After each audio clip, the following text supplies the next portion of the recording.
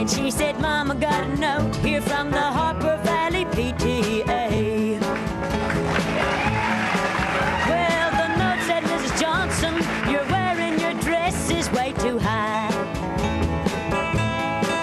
It's reported you've been drinking and running round with men and going wild.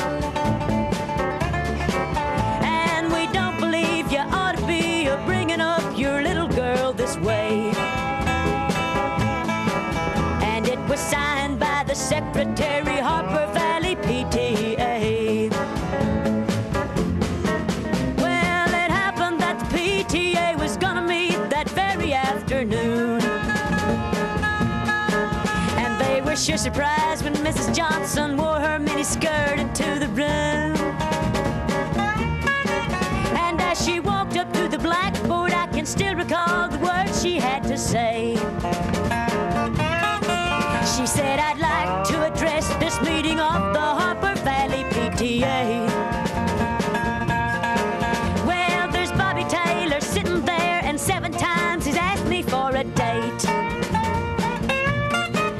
And Mrs. Taylor sure seems to use a lot of ice whenever he's away. And Mr. Baker, can you tell us why your secretary had to leave this town? And shouldn't Widow Jones be told to keep her window shades off or completely down? Well, Mr. Harper couldn't be here 'cause he stayed too long at Kelly's bar again. And if you'll smell Shirley Thompson's breath, you'll find she's had a little nip of gin. And then you have the nerve to tell me you think that as a mother I'm not fit. Well, this is just a little Peyton place, and you're all Harper Valley hypocrites. No, I wouldn't put you on because it really did. It happened just this way. The day my mama socked it to the Harper Valley PTA. The day my mama socked it to the Harper Valley PTA.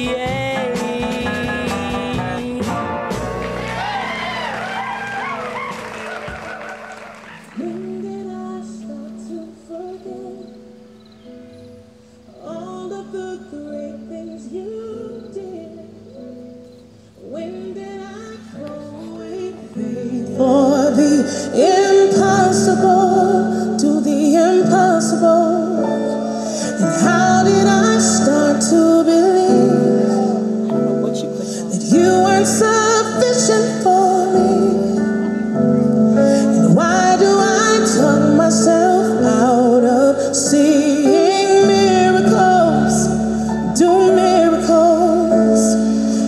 You are more than able.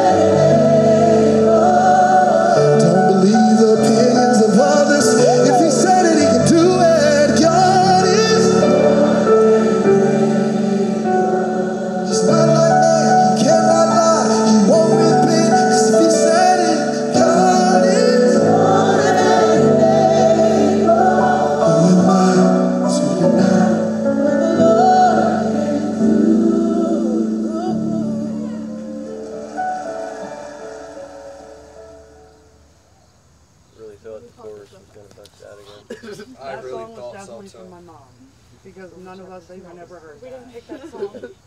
It just picked itself. It's called My Angel, so I don't know. I think it wasn't that long. It was a little like over 3 minutes, so it wasn't so bad. Just feels like it.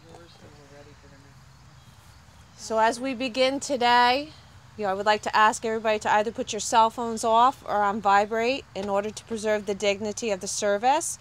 And Pastor Justin will be officiating. He's the pastor at the Frankfort Plains United Methodist Church. Pastor? As we begin, friends, I just want to offer my sincerest condolences on the loss of Eva. Jesus said, "I am the resurrection and I am life. Those who believe in me, even though they die, yet shall they live. And whoever lives and believes in me shall never die. I am Alpha and Omega, the beginning and the end, the first and the last. I died, and behold, I am alive forevermore. And I hold the keys of hell and death. Because I live, you also shall live." Friends, we have gathered here to praise God and to witness to our faith as we celebrate the life of Eva Ellen Gould. As in baptism, Eva put on Christ, so in Christ may Eva be clothed with glory. We come together in grief, acknowledging our human loss. May God grant us grace that in pain we may find comfort, in sorrow, hope, in death, resurrection. Eternal God, we praise you for the great company of all those who have finished their course in faith, and now rest from their labor. We praise you for those dear to us, whom we name in our hearts before you.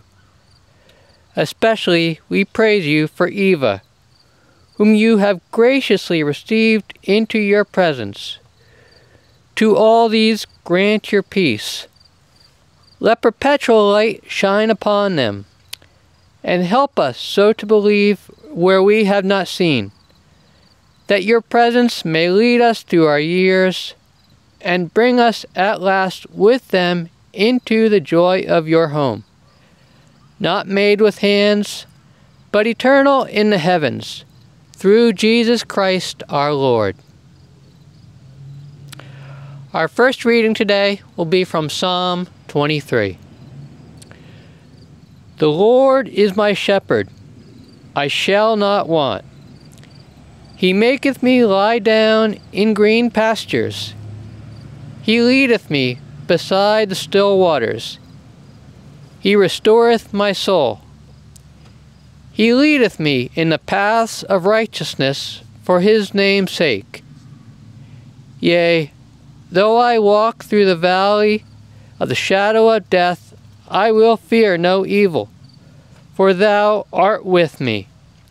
Thy rod and thy staff, they comfort me. Thou preparest a table before me in the presence of mine enemies. Thou anointest my head with oil. My cup runneth over. Surely goodness and mercy shall follow me all the days of my life, and I will dwell in the house of the Lord forever. And from the Gospel, we have the Gospel of John, chapter 14, verses 1 through 4, 18 through 19, and 25 through 27. Jesus said, "Do not let your hearts be troubled. Believe in God. Believe also in me. In my Father's house there are many dwelling places. If it were not so, would I have told you that I go to prepare a place for you? And if I go and prepare a place for you, I will come again, and I will take you to myself, so that where I am, there you may be also. And you know the way to the place where I am going. I will not leave you orphaned. I am coming to you. In a little while the world will no longer see me, but you will see me. Because I live, you also will live. I have said these things to you while I am still with you. But the Advocate, the Holy Spirit, whom the Father will send in my name, will teach you everything and remind you of all that I have said to you. Peace I leave with you. My peace I give to you. I do not give to you as the world gives. Do not let your hearts be troubled, and do not let them be afraid. This is the word of God for the people of God. Thanks be to God. Friends, would you now pray with me as we go to the Lord for a message? Loving God, I thank you that you are here with us now and you're here with us always. Please, Lord, speak a word of comfort through me. May the words of my mouth and the meditations of all our hearts be acceptable in your sight. For you are our rock and our Redeemer. Amen.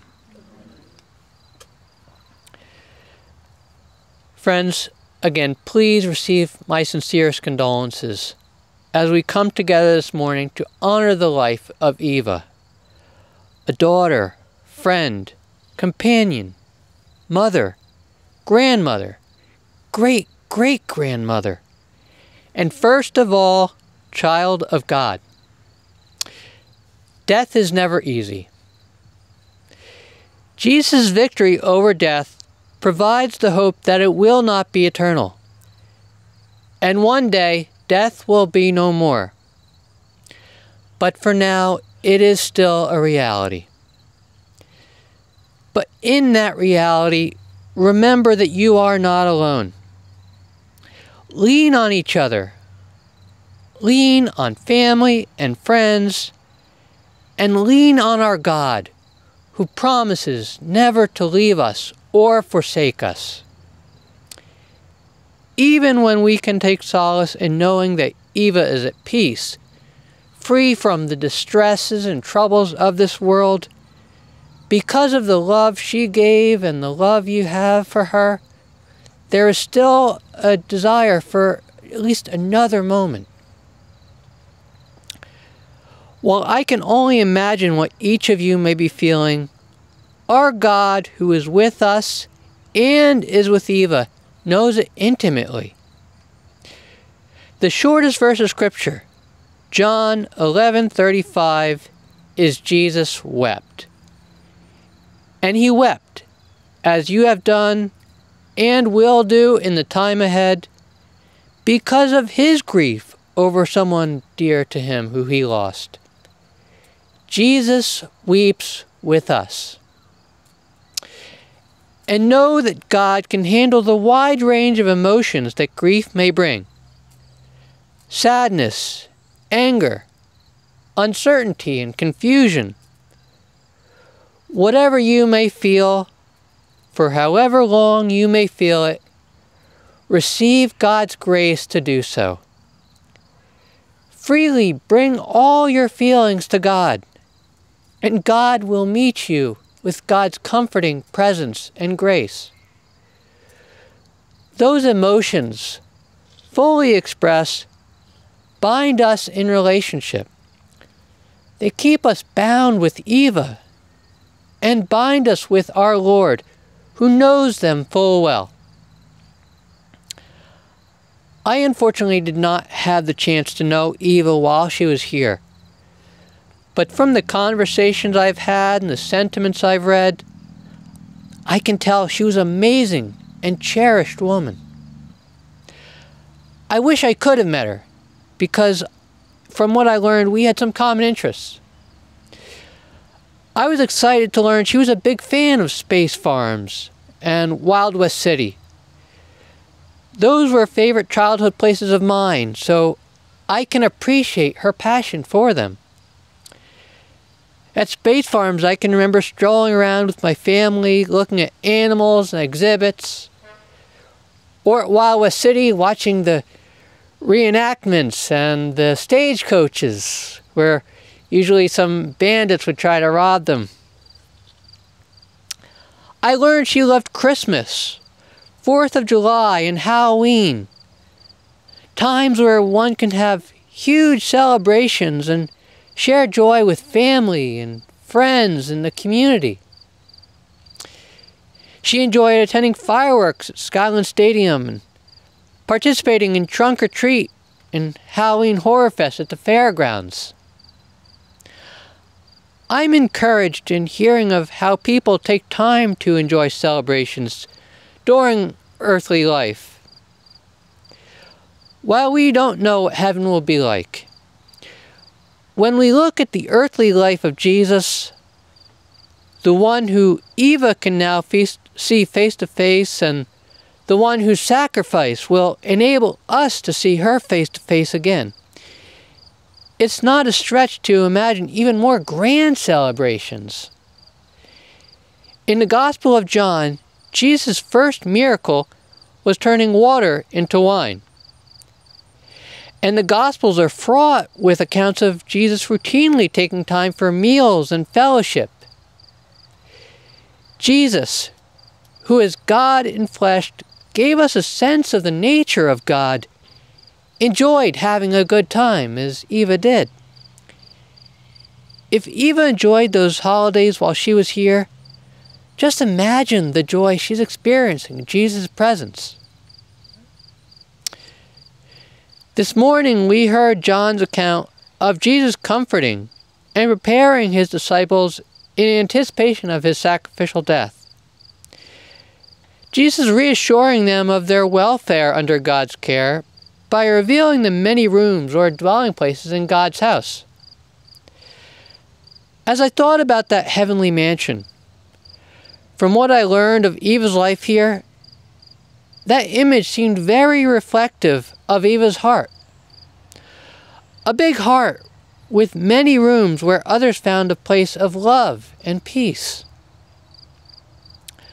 Undoubtedly, the biggest rooms were for her family. She was a devoted mother to Heather, Christy, and Amber, a loving companion to Richard, though perhaps the largest rooms were reserved for her grandchildren and great-grandchildren. She lovingly shared her wisdom and experience, was intent on putting others first. Eva had ample rooms in her heart for the wider community, especially 4-H, an organization dedicated to empowering and nurturing youths. I see within that passion a reflection of Christ our Savior, who likewise put a great emphasis on children. In Matthew 18, when asked by his disciples to declare the one who would be greatest in the kingdom of heaven, Matthew tells us, Jesus called a child whom he put among them. He said, "Truly I tell you, unless you change and become like children, you will never enter the kingdom of heaven. Whoever becomes humble like a child is the greatest in the kingdom of heaven. Whoever welcomes one such child in my name welcomes me." While she was here, Eva fulfilled that greatly. What big smiles Jesus must have had then, and what warm embrace he must have for her now. Of course, the heart for a community extended to everyone, notably to those who suffered in the midst of natural disasters. Perhaps some here have experienced firsthand the damage done through hurricanes or storms. If you recall the hardships you faced, or the traumas and losses of property detailed through news reports amidst the increasing prevalence of natural disasters, it's not hard to recognize what a blessing Eva was for that. And there were also rooms in Eva's heart for the greater breadth of creation. Psalm 19:1 tells us, The heavens declare the glory of God, and the skies proclaim the work of his hands, which would have especially been highlighted during the 4th of July fireworks that Eva enjoyed. Psalm 148 calls on trees, the mountains, and fish to praise God. Maybe that chorus of praise is why Eva enjoyed fishing and camping so much. Scripture is adamant that all God has made is precious in God's sight. And that love of God was clearly evident in Eva. She delighted in driving around, always taking the long way so that she might see more of God's beautiful world. She cared for animals, something evident through her love of space farms, but also her beloved dog, Maria. I was especially struck when I learned about Maria, as my family also recently lost a canine member. I know how energetic those dogs can be. They may be small, but they practically bust through doors when they know their owner is near. So it's not hard to picture Maria seemingly breaking down heaven's gates upon seeing her master come home. While I did not know Eva here, I can appreciate her passions. I praise God for what a loving soul she was and how she blessed the world and community. And I can see the presence of God's Spirit within her. As one marked by the Holy Spirit, there is the assurance that she is safe in Jesus' care, enjoying the eternal life that Jesus died and rose to bring all who would receive God's grace. Because of the hope we have in Jesus, we can know that one day we will see her again face to face. While we are marking the end of Eva's life here, we are also starting a new beginning, which Eva will continue to be a part of as she is remembered in our hearts, as we encourage and support one another, seeking to live in ways which honor her memory and build on the ways she taught and modeled. Though it's painful now, through God's ever-present grace and memories of Eva, know that you too will find comfort. As we move forward, we have the sure promise that God is with us, that God is unceasingly working to restore creation to the wholeness it had at the beginning. One day, together with Eva and all our departed loved ones, because of the eternal life and forgiveness we have through Jesus, we will be reunited in that beautiful, multi-roomed heavenly home to enjoy eternal life in God's presence. And to close out this message, I just want to share this poem which Heather shared with me, and I just invite you to allow God's grace to come to you as I read it. I watch you every day. I am always near. I know deep in your heart you realize I'm here. I watch you while you sleep, in your bed at home. I hear you when you speak to me, when you're on your own. You cannot understand the reason why I've gone, but I will never leave you. I'm there to keep you strong. Talk to me, I hear you, though you may not see. We share an unbroken bond that will always be. Death will not keep us apart, for our love is forever. Just remember me in your heart, and one day we'll be together. Live your life and live it full. Don't waste a single day. Remember, I am always with you, every step of the way. Amen. And I would just invite the family to play your next song if you would like.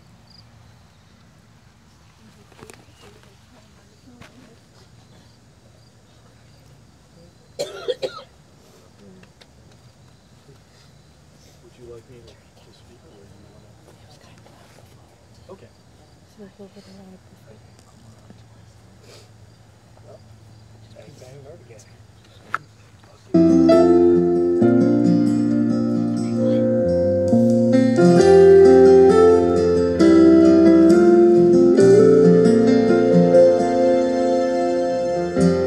day when school got out, I'd get off the bus and I'd run down that old dirt road where you were waiting for me. On the front porch in that blue swing, you'd be smiling and we would sing Amazing Grace and Jesus Loves Me.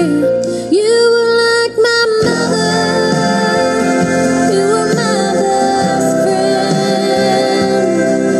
You were everything I wanna be, and all the good inside of me. There's never been another who loved me like you did. My grandmother, my angel.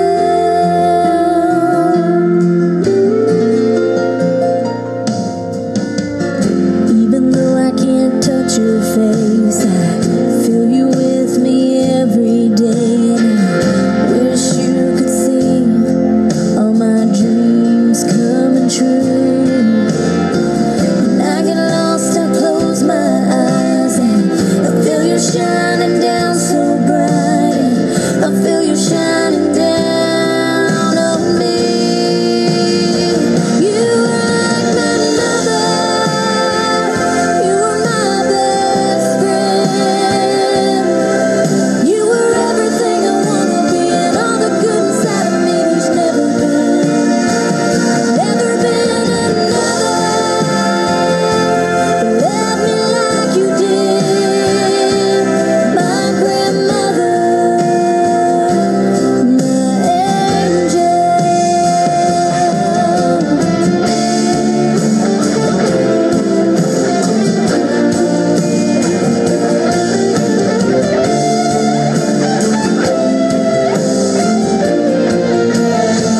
You were like my mother. You were my best friend. You were everything I wanna be, and all the good inside of me. There's never been another who loved me like you did. My grandmother, my angel.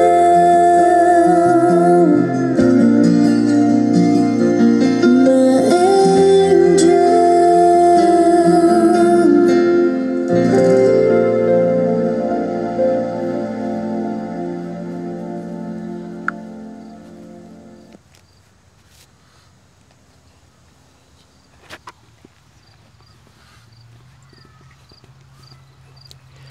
Let us pray, friends.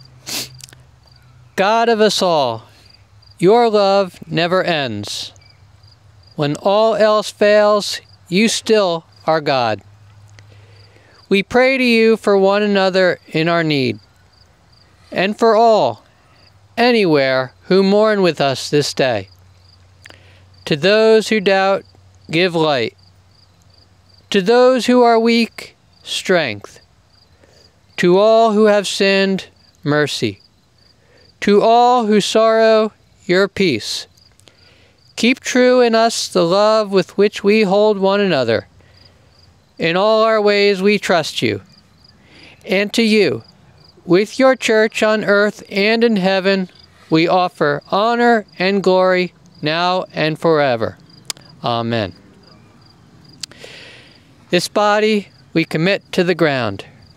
Earth to earth, ashes to ashes, dust to dust. Almighty God, into your hands we commend your daughter Eva, in sure and certain hope of resurrection to eternal life, through Jesus Christ our Lord.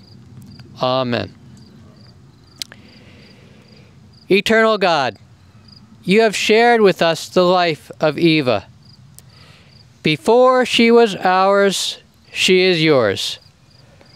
for all that she has given us to make us what we are, for that of her which lives and grows in each of us, and for her life that in your love will never end, we give you thanks.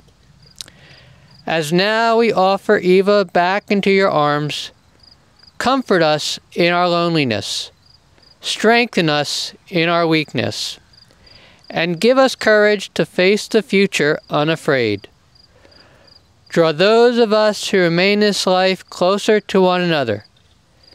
Make us faithful to serve one another, and give us to know the peace and joy which is eternal life, through Jesus Christ our Lord.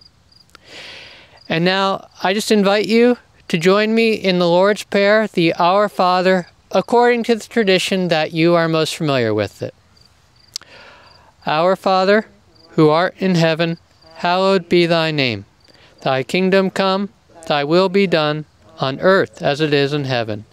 Give us this day our daily bread, and forgive us our trespasses, as we forgive those who trespass against us. And lead us not into temptation, but deliver us from evil. For thine is the kingdom, and the power, and the glory forever. Amen. Now, friends, as our service draws to a close, please receive this blessing. Now to the one who is able to keep you from falling, and to make you stand without blemish in the presence of God's glory with rejoicing, to the only God, our Savior, through Jesus Christ our Lord, be glory, majesty, power, and authority, be for all time, now and forever. Amen. Friends, our service is now drawn to a close. I invite you to please go forth, full with the Spirit of Jesus and memories of Eva, and love and serve as she would. Amen. We all know Eva was very integral in the 4-H, and we do have a representative here from 4-H that would like to say a few words. So I invite you up. Without getting into an accident. Yeah. Thanks. I'm Dave Ford. I coordinate the 4-H program here in Sussex County, and I came to know Eva as a volunteer in our program. Eva came to us with an idea of, she wanted to help. Eva always wanted to help, and the fact that it was helping kids made it that much more important to her. And so Eva's role in 4-H was to go out and get donations. And I just so admire her persistence and her dedication to that. I know you all know Eva, so you can probably imagine pretty easily how she approached this. Eva would call me up many times to find out, when we had raffle tickets or when we were going to start collecting for this event. And she would figure out, okay, when can we go to Dale's? When can we go to ShopRite and Walmart? And she'd have every store mapped out when she was going to be there, when Rich or Hope were going to, get her over there and, ask people to help and support the program. I just so admire how she was able to do that all the time. And I know a lot of times when she would go out for donations, people were not always kind and receptive, but that never deterred Eva. She would just go on to the next store and get a donation and just keep going. And I just love that she did that. You mentioned the Halloween events, and I know that Halloween Happenings was an event we did at the fairgrounds, and Eva loved that. She loved collecting all the paraphernalia and stuff to put up, and then coming to the event and seeing the kids in costume and having a good time. It was just kind of infectious to see how much fun they were having and she was having watching them. It was just a wonderful thing. It was always fun I knew Eva would be on the phone to me, pretty much the minute tickets came off the press, because she wanted to help and she would be there and put so much time into helping us. Sometimes 3 months in advance. Excuse me? Sometimes 3 months in advance she was at. Yes, yeah, He was always checking in to make sure, you know, she was ready to go whenever we had stuff ready to happen. So she was very dedicated to 4-H and mostly to the kids. And I appreciate that, and I'm going to miss her. And I'm grateful to have been invited here to say a few words about her. So thank you, and I share your loss for Eva, but I'm comforted thinking of all the great memories I have of her and the great things that she did for 4-H and for kids in our county. So thank you. Thank you. Pastor, Eva's family would like to sincerely thank you for your prayers and words of comfort.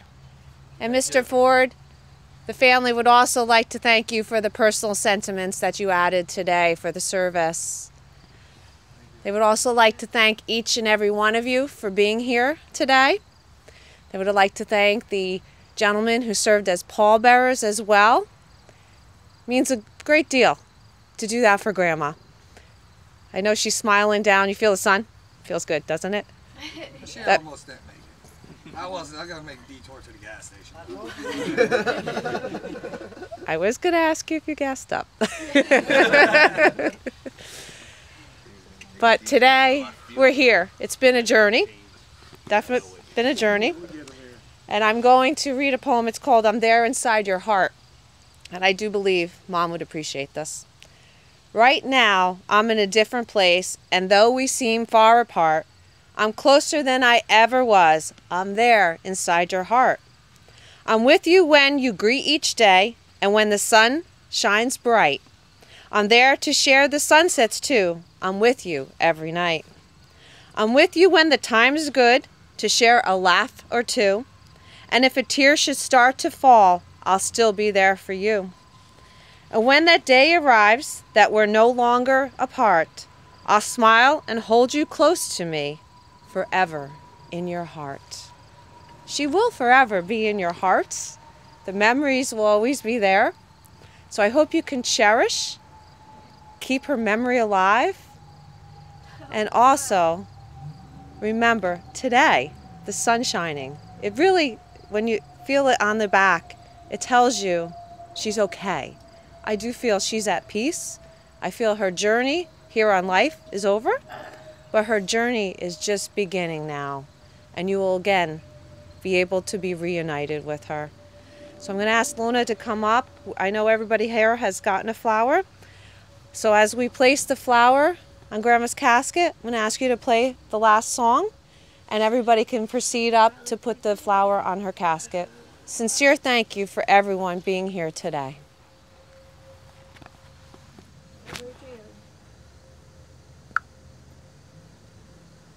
Put candy looking up there, right? Of course, we get mad.